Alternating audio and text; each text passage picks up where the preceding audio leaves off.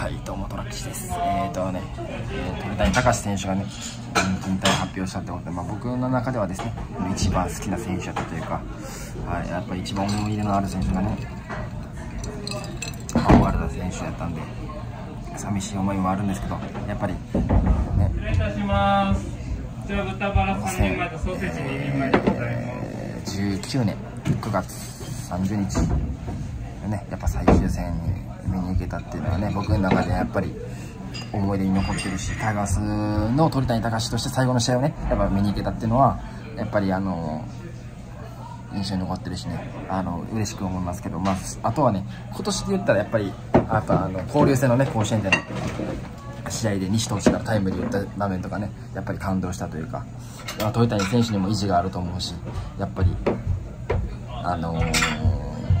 雄たけびっていうかな、グラウンド上では表情を表にせん鳥谷選手が雄たけび上げたシーンとかね、やっぱ感動やったなっていうふうに思います。はい。ドカベンさんはどういう思いをしてるんかなって今ちょっと聞いてみましょうか。今ドカベンさんといてるんだけどね。はい。鳥さんについての思い。寂しいがやっぱ一番ね、阪神ファンが多分寂しいが多分一番いいと思うんだけど、ね、やっぱり寂しいよなって思いもあるし、今後ね、タイガースに帰ってきてくれる、首脳陣として帰ってきてくれることがあるんやったらね、ほんま帰ってきてほしいなと思うし、複雑やで、これ。関西からオリックスを応援したい気持ちもあるし、ロッテが日本シリーズ来てタイガース戦ってきてほしい気持ちもあるし、めっちゃ複雑やねんけど、これこそね、鳥さん見たかった。2年間見れてないしね、見たかった、マジで。なんで、コロナ禍ってのもあったから行かんかったんけど、やっぱ行きたかったなーっていう。京セラ行けばオリックス戦でね、ロッテが来るやし、甲子園やって交流戦もあったわけやからね、なんとか行きたかったなって思いもあんねんけど、でもほんまに僕の虎人生ね、ほとんど鳥さんと共にって感じなんでね、はい、本当にとりあえずね、もう多分大変な思いしてきたと思うし、16年タイガースで16年、ロッテで2年間ね、大変な気持ちってか、大変なプレッシャーながら戦ってたと思うので、ゆっくり体休めてもらってね、誰よりも早くグラウンドで来てた男やからこそ、